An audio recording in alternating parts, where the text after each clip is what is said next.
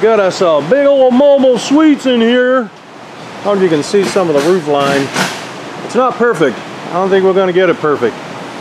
Looks like it's got a shade of a dip on the other side of that air conditioner.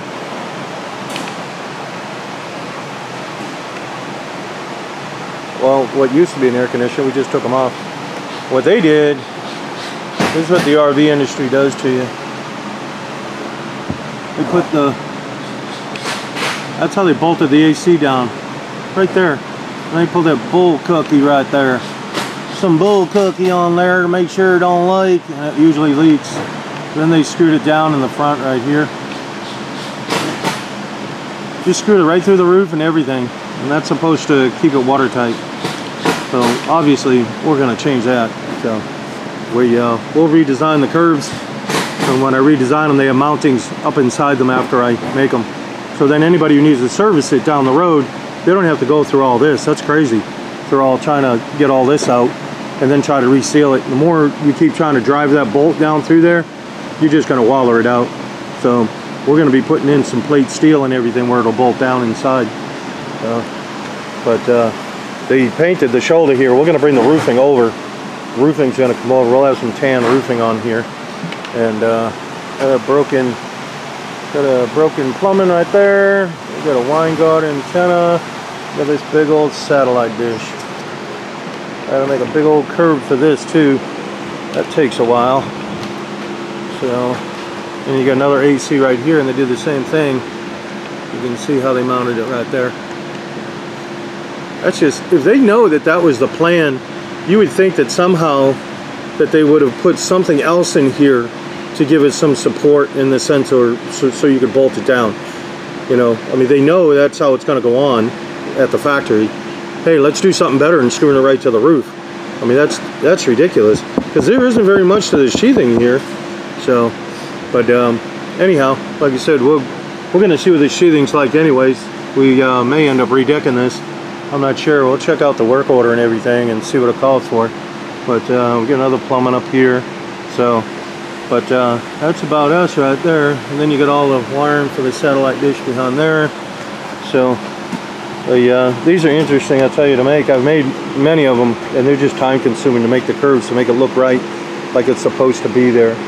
So, but that's our mobile suites right now. See, it looks like there's a little bit more hump here, and then it looks like it kind of balances out a little bit there, and then it has a little uprise towards the back. And like I said, that's all going to be in a truss system here. I don't think we're going to be able to straighten all that out for sure. So, but otherwise, I mean, it'll still sit well, it'll still roll on well, it'll still be watertight. But I like to point some of that stuff out. But there's a big coach. It's like 42 foot, I think. It's going up past, that's the halfway mark of our shop, which is 100 foot. So it's right there at it, and I got some catwalk behind here. That catwalk's back there is 44 inches, I believe. So yeah, it's about that, 42 foot.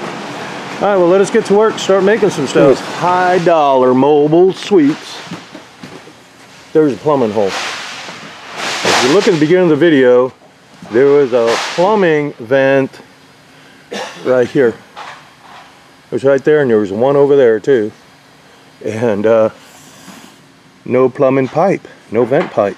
Don't know where it is, but it was leaking, because you can see how this insulation is kind of stuck there. Got all wet. So now we don't know where the plumbing is, the plumbing vent. That's what we're hunting for. And also, the way they did this air conditioner, they had a truss going right through the center here. This is all they got, and they're bridging it with this. Really, the problem is because they got this air conditioning duct here, but something, in my opinion, needs to be done to bring that back. So we may have to make a new truss for this.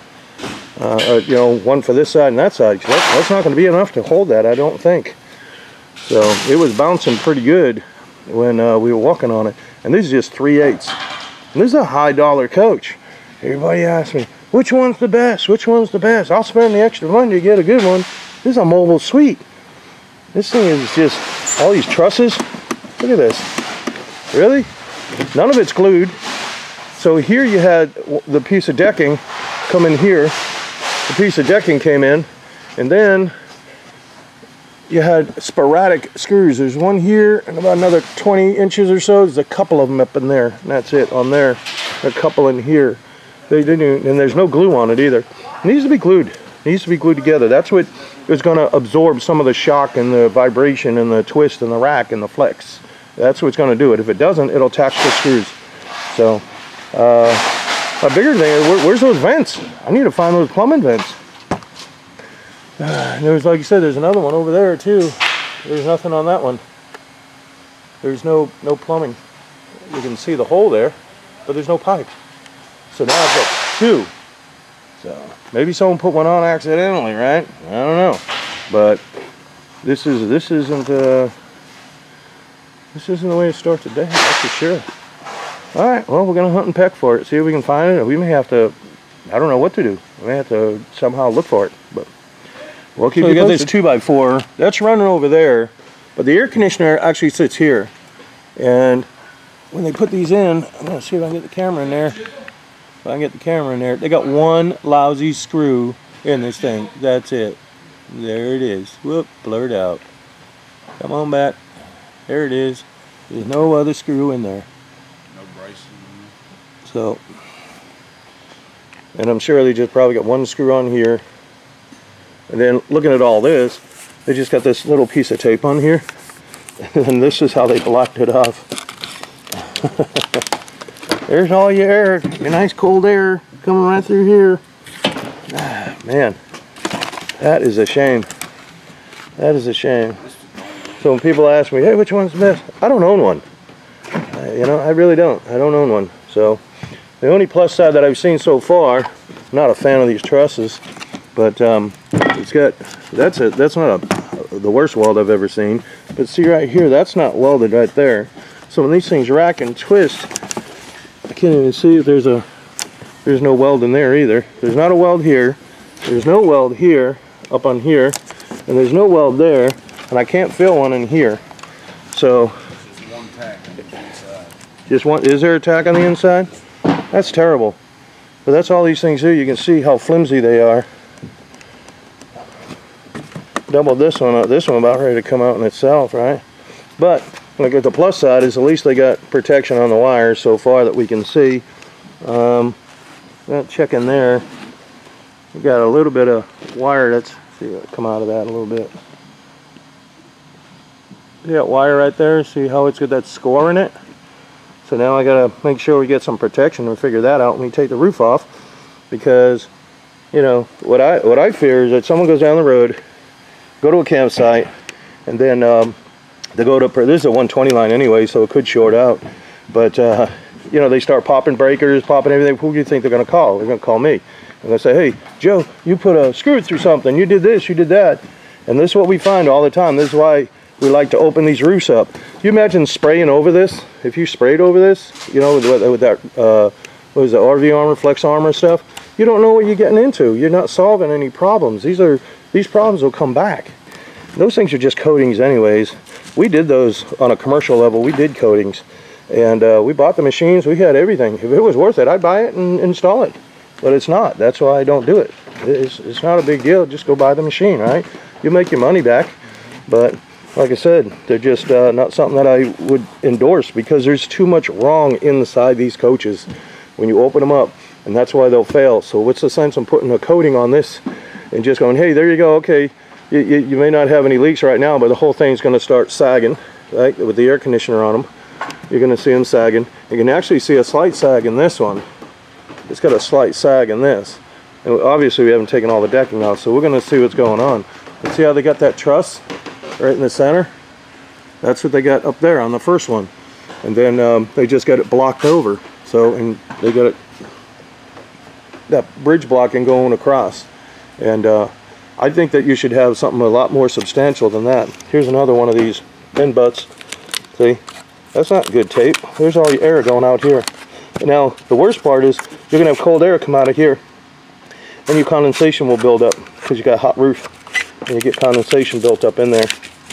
So, but, alright, well, let us keep moving forward. And we'll see what we uncover on this big monster. All right, now what we're doing, pulling all the insulation back, checking the trunk lines. That's what we're looking for. Seeing the trunk lines, like right there. See? You can see that gap right there. So we're gonna retape that. We'll get that done. And we'll check this too, right here. So we wanna check, make sure all that's all set. Now, I did find something out, that plumbing that we thought were plumbing that we couldn't find Pikesville. We called Mobile Suites. And they said they were just access.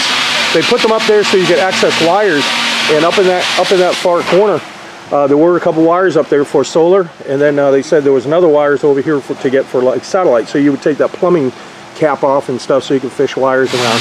We don't need all that because they got a satellite over here already. So, but we may end up doing something so in case they did want to do the solar, at least they got the wires up that way. So, that's what we found out. So that's good news. We don't have to look for plumbing. Like I say, no, all we got is the one that we have, which is right in here somewhere. But otherwise, like I said, we're checking all this. We're going to reinforce this, and we're going to reinforce it with 16 gauge steel. We're going to strap it along right up inside there, and you'll see that afterwards. But that's 16 gauge, that's structural steel right there.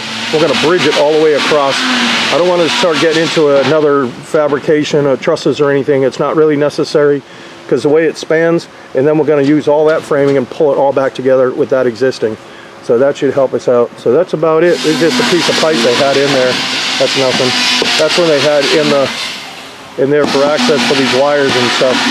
So other than that, that's us. So checking all the ACs and like I said, all the duct work and everything. We want to make sure it's all tight before we put it together.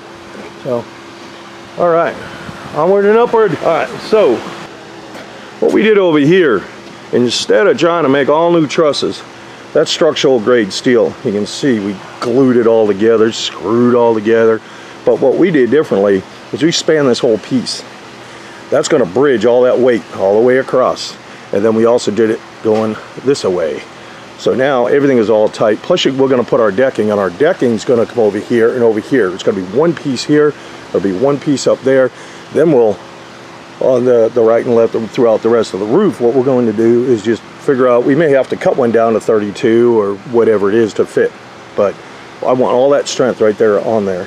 Now, the other thing I noticed is that these air conditioners, why they kept breaking. Why were they sagging down and popping? So you can see we got all new tape on here. We went through the whole thing, got all the tape on there. This is really, again, I didn't realize how heavy this is, but it's got a little bit of weight that keeps crushing down on it.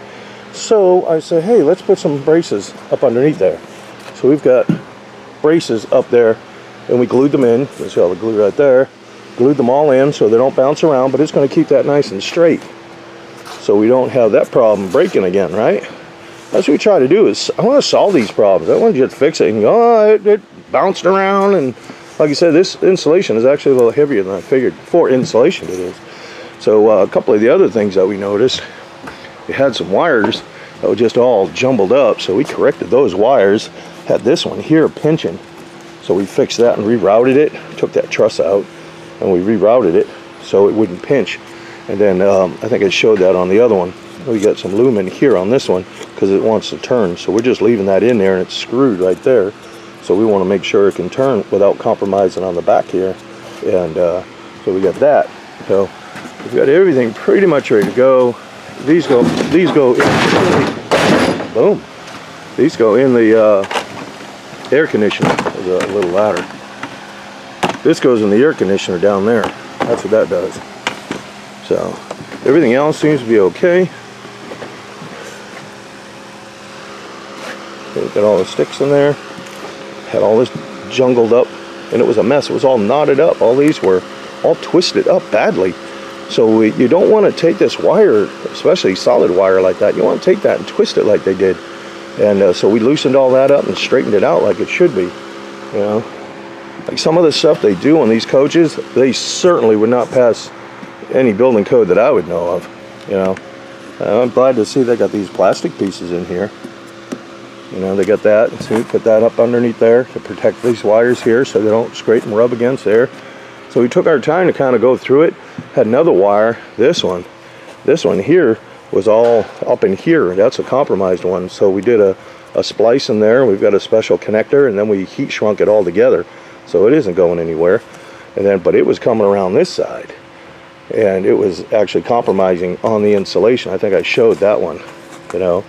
So we just want to make sure that everything's right, because, you know, we don't want someone to get down the road after they leave here and they're going to a campground, and then, pow, there goes the electricity, right?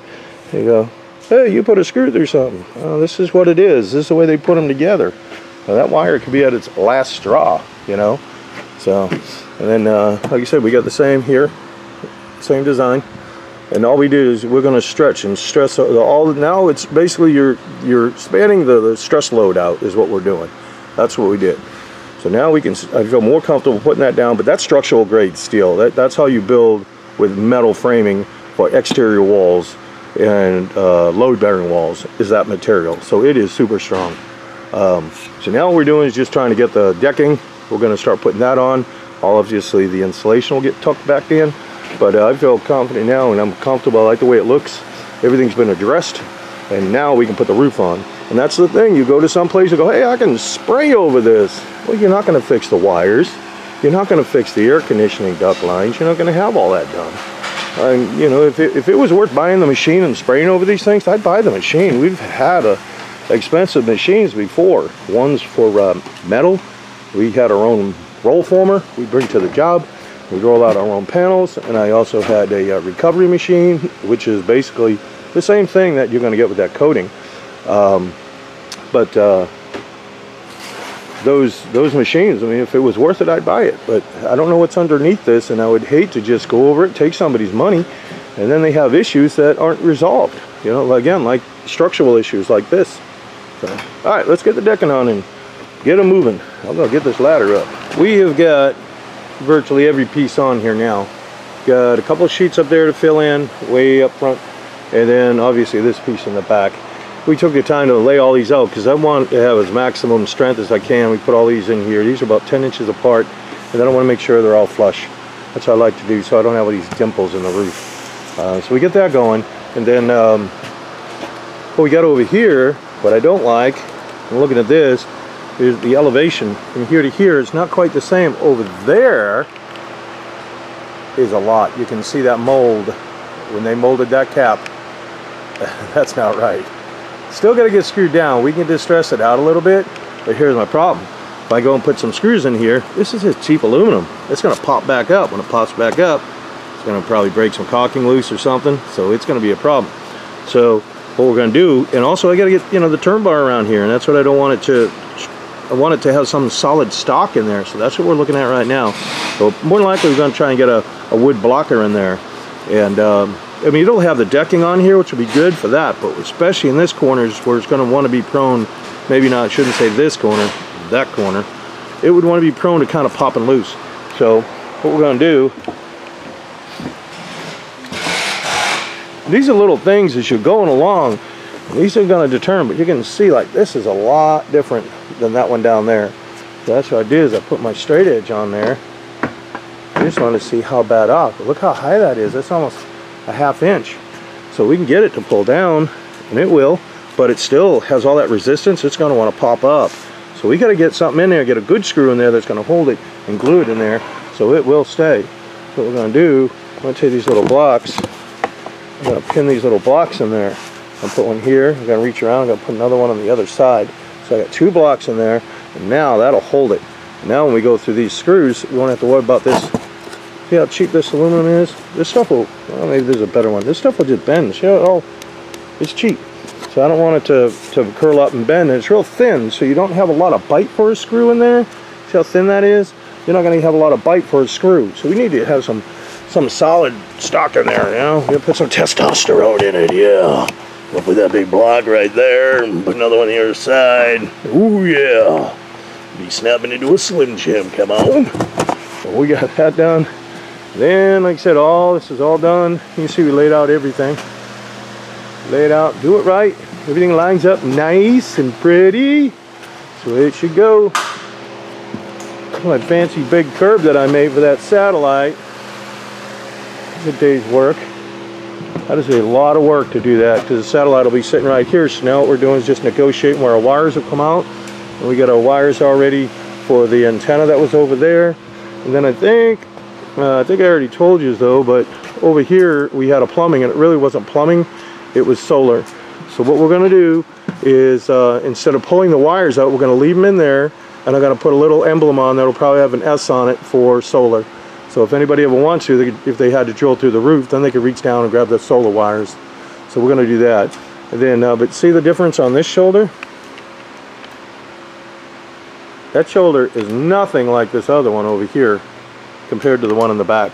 And that's what happens. Sometimes these molds, when they don't get cleaned, they don't get cleaned enough, but this is nothing. Our plywood will fit right up underneath there, nice. Down there, we're still a 1/2 inch high. So you can see how much closer that one is than the one in the back.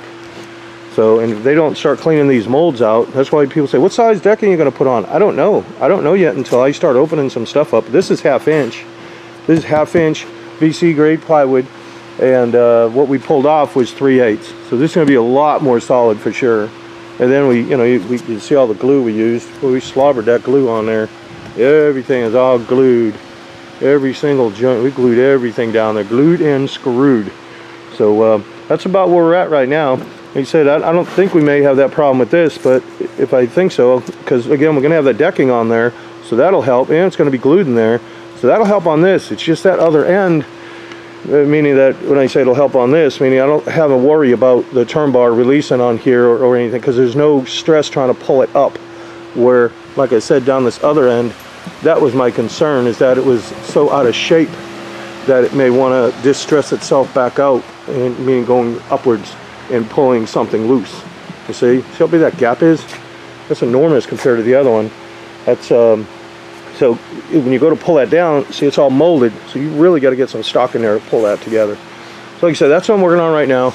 Let me get this all figured, and then we'll show you more. The next step that we're going to have to do is we go back and we check for, make sure the plywood all laid pretty good. I'm going to put a new shoulder on this as well. Those are my shoulder pieces. But see that little bit? I'm going to sand that down. We're going to have that sanded down right there, so it's you know, pretty smooth. And then we're going to put a protective strip on it, and then we'll have our new shoulders on here. Those shoulders were so squirrely, and those shoulders were just a mess. By the time we took them off, all the staples, they said, the heck with it, I don't want to do that. I want a nice clean looking shoulder when it goes down, so it'll be look really nice. This is a 2018. I don't know if I already told you all that, but this is a 2018. That's a shame. So, but Mobile Suites did tell us that was not plumbing there, and that other one we saw was not plumbing. They were just access for satellite wires over on that side, I think it was, even though they got moved over here. And then that one was supposed to be the solar. So that's a plus. So like I said, the next thing you'll probably see is all the strips down, and we may even, you know, want to get the roofing on. So you may see that in progress as well. So, all right, well, onward and upward. So far, we have got all the decking down. We showed you all the repairs. We got new shoulders. Those look good. Buffer strips. So we're going to roll this side. This is the driver's side. Then we're going to do the passengers. Now we're rolling it down with this big roller right here. We're going to go over the whole roof, make sure it's down real tight.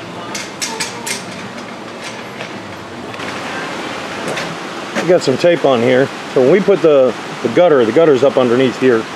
We put it on. We don't use butyl. I use an adhesive caulk is what it is. It's an adhesive sealant, but it's white. And then we've got black insert trim underneath there, which I'd have to peel all that off. Black just makes a mess. So all this has been primed, and now what I'm doing is I'm going back over it with the black. I don't want to put that in. Then when I peel that tape up, I have a nice straight line all the way down there. On some of these, it gets a little squirrely, and that black, it may make a mess, and there's a dye in there, and you have to keep cleaning it. So we got this first one on, and then like I said, then there's one right behind there, and then there's that one, and now I'm putting on the next one. So really there's like 3 layers. When we put that on, it oozes up, we strike it down, and then after we strike it down, we'll put another layer on it, and then I'm going over it with the black just so it matches everything, because there's nothing really on here white. So I said, well, we'll go on with the black, but then I had to tape it all up just to make sure, and that's what we're doing now. So once we peel it off, it'll look nice and clean. Our big Mobile Suites ready to go. We had to pull it out from that other bay. This is our inspection bay, because we had to get the satellite all set up, so we had to get it outside. So we've got a couple of good strikes on here. This was where they had all that caulking. I'll tell you, the guy who did this, I think that could have come out better, but you're never going to see it. I'd have to tear it all out. But this side's obviously a little smoother, and then we taped it off because the black will make a mess. This is all the way down the side here that we had put the tape down, because again, that black will make a mess. So that looks real clean. And then got a fold here, because the way these lay in there, you'll end up with a little bubble. So we take and tuck, and then I weld it back together. You can see how we got our curbs. We got counter flashing in our curbs. We got counter flashing in the front, so when the water rolls around, it'll roll and then just head on out. We got our stands in the back. We've got now, what we're doing here is just, the customers are here wanting to take it, so we're just giving it a quick cleaning. We don't deliver it all dirty. Skylights all sealed up, vents. There's a satellite that we had to work with to try to get it. You have to get them aligned to make sure they're balanced. So we took it out of that bay, brought it outside, got it fired up so we could align the curb that it sits on. We aligned it so it's perfect with it. That's what we did. That's why, again, that's why it's in the inspection bay. So we got our boots here, and these boots that we made for the plumbing, if that cap pops off, well, it's just going to go into the holding tank. Now, speaking of that, I think I already went over it, but we had one here and one on the other corner. When I called Mobile Suites, they said those were just accesses. That's what they put them in for. So now the wine guard that we put in, we got these bolts right here. They're fastened down inside. And then if you ever have an issue, all you have to do is undo these nuts right here, and then you can go buy a new one and you can drop it on there. It's pretty straightforward, and just undo the coax. And the same thing with we got our Max Airs on here, curbs, everything's all sealed. Air conditioner, same way, everything's all done. So we're ready to go. We got our logo on the back, showing that we got it done. Probably backwards while facing the back. It's RVRI, November 20th. So we do that because we want to see how the roof is performing as they come back for inspections. If we see something that doesn't look right, well, we'll get with the manufacturer and find out why. And it could be anything. It could be if the caulking isn't seated right for some reason, why that may have happened. Any product that we use. So when we do an inspection, we're going to be going over it pretty well. So then all we do is we just take a little tool and we go around on here when we do an inspection, just along that edge. Just keep pushing it in there, and if it seems like it's loose, sometimes there's some contaminants that get up in there, or they may be, on the product. They are washed pretty thoroughly, but again, I don't take things for granted. So I like to let people know how to catch things, even if it's this here. I've showed other guys how to weld, and maybe they don't have this seated right. And if they don't, then the tool will catch that, and then I can just seat it down. I want to say as tight as it can, but our welding procedures are a lot different than commercial welding procedures. Most commercial welders, what they're going to do is they're just going to weld that flange right in there, one shot, bring it down. And I've got what I call a double weld system that I do. I do the inside, and then once that's done, then I do the outside. So even if anything did break for whatever reason, that's why I teach everybody. If it did, then you got this main weld in here holding it, so it's not going to leak. So other than that, we are done. I'm going to have to go down and go around and show you the satellite, unless we can show you this way. That may work. That's all. And that's the only thing that's over on that side is the satellite. So, but other than that, we appreciate y'all watching. And again, these are not tutorials. They're not DIY videos. We post them up on here so the customer can see all the work we've done. And then, something else we did. See, now this, again, some of these things don't go in a work order. But again, to show the customer all that we've done, I put a strike up here because it's just so compromised. I would hate for them to call me up and go, Joe, I got a leak. And they bring it back, go, oh yeah, it was that. And it's right in front of our face. So we ran a bead down around that. We ran a bead around the light, around all the lights in the front, all the lights in the back, around the ladder. And we went around as much as we could. The owner knows he probably needs to hit this a lick. But we still want to get as much as we can, because it doesn't make sense for them to have to come back and say, oh yeah, that's what it was. And folks come a long way. So, but and I've had that happen. That's why I've done. That's why I say, hey, then we say, hey, we got a leak, and it wasn't coming from the roof. It was actually coming from a window. So that's why I say, hey, that's anything pretty much we want to seal from our heels up, just to make sure. So if you see something, well, it's coming down from there. But well, again, like I said, I appreciate it.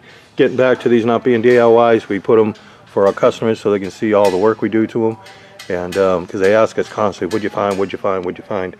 So just keep that in mind. There's a lot to putting these on. If you get a tip or two, hey, that's great. But I'm going to be honest with you, these are not easy to do. I've had a lot of guys that can't hack it in the shop because they just don't know how these things go together or why they go together. So, all right, well, thanks for watching.